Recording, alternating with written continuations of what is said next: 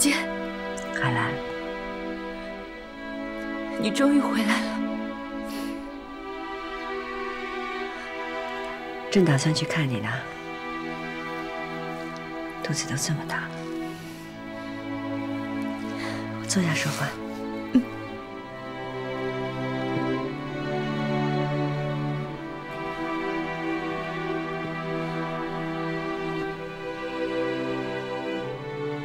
姐姐，你轻瘦了不少，你受苦了，都怪我无用，竟然连姐姐被人下了砒霜都不知道。事情都过去了，我没事儿。这件事究竟是谁做的？皇后、安若还是贵妃？这件事情必须查个清楚。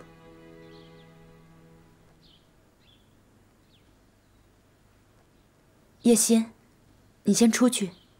是。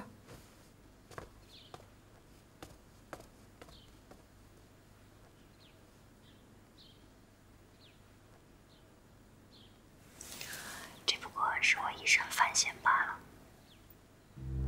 什么？要出冷宫，必得平行线上。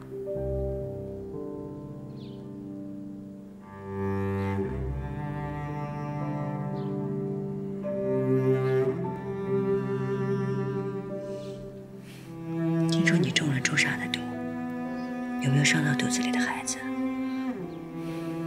查到是谁做的了吗？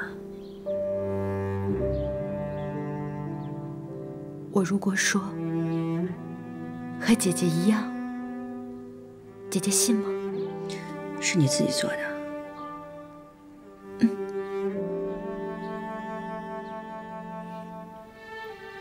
你是为了我。是江雨冰帮你的。江雨冰也瞒着我。你不怕你伤到你肚子里的孩子吗？姐姐，你怕我担心，我也怕姐姐担心，所以直接不让江雨冰提，这不怪他。但有江雨冰把握分寸，我无大碍。而且，到底也算我和姐姐心有灵犀，解了姐姐的困境。姐姐，我没事，你别担心了啊。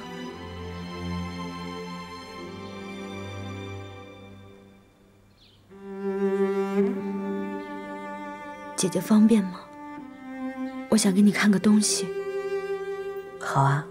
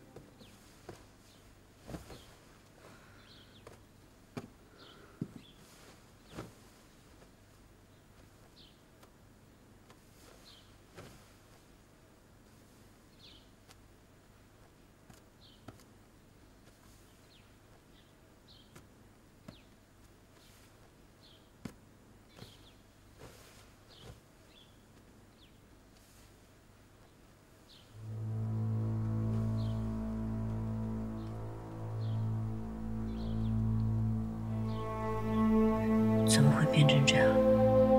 我吃得多，肚子也长得快，从第6个月之后，身上就开始长出了这些。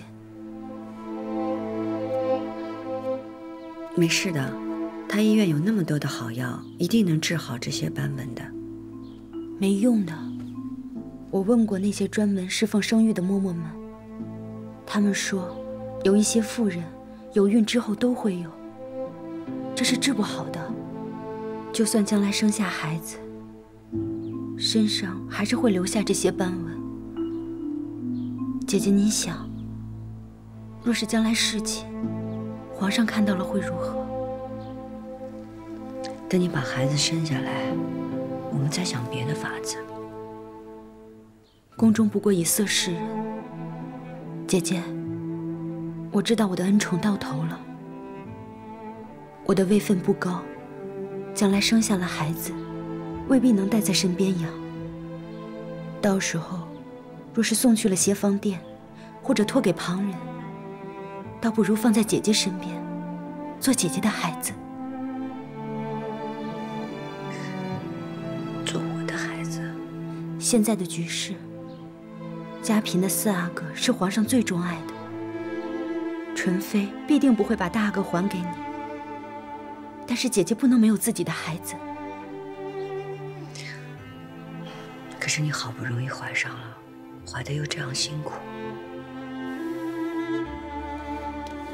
姐姐，我们不过隔着一层血缘，也要分这些吗？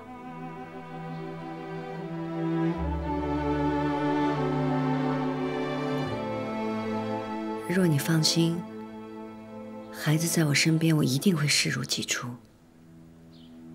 我若对姐姐不放心，我还能对谁放心？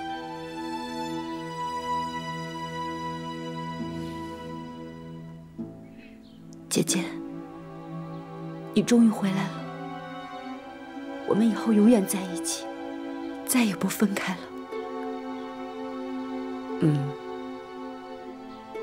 快把衣服穿上吧，别着凉了。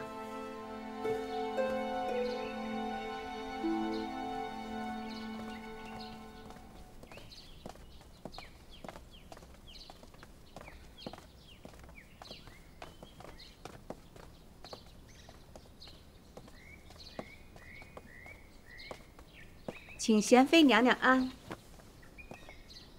贤妃娘娘，太后备好了茶，等着您呢，请吧。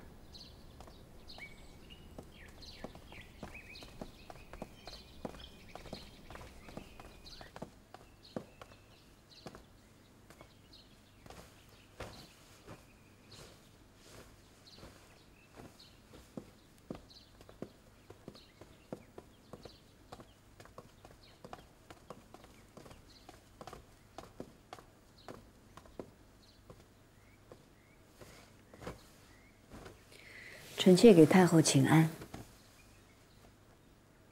起来吧，留了上好的茶给你，坐吧。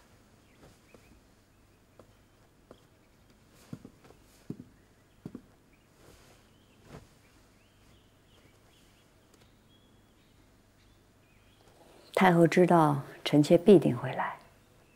你若不来，岂不辜负了哀家的好茶？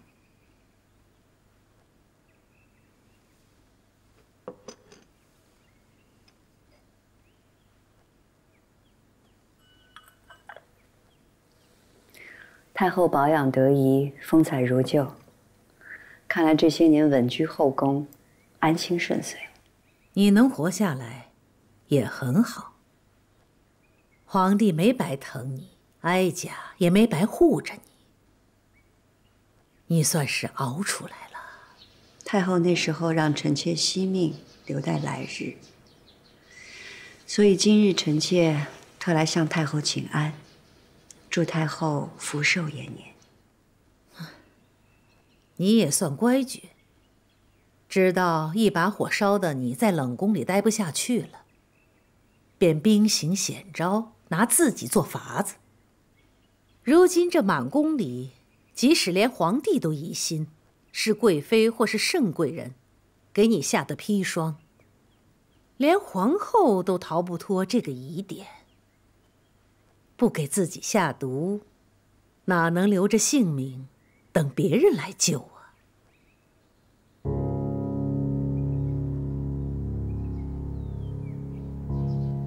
太后英明。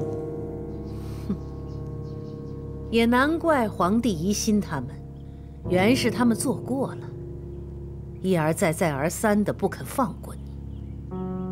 既然出来了，那往后什么打算啊？臣妾本无依靠，还愿太后一息怜悯，才能苟且宫中。往后的一切，还请太后垂怜。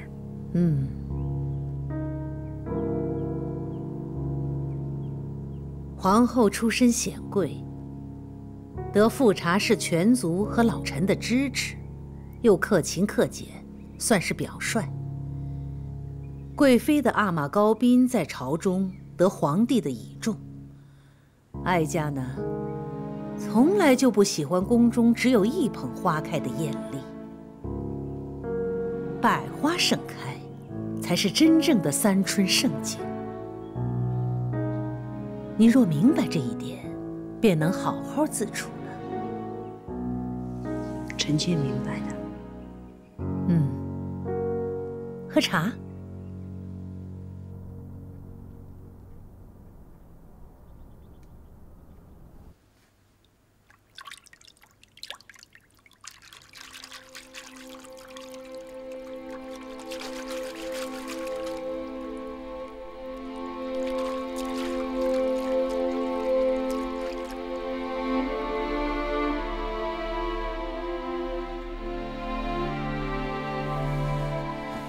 今日沐浴之水是用桃枝、柳叶、丁香花和珍珠粉熬制而成的，有驱邪除秽的功效，是皇上特别叮嘱准备的，为您洗去从冷宫出来的晦气。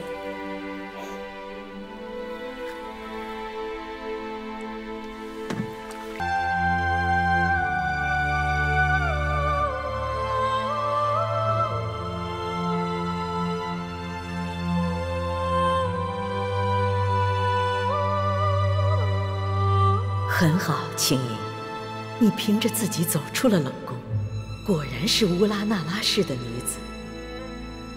可是乌拉那拉氏的女子是不会止步的，你要继续向前，去拿回属于你的一切，属于你的一切。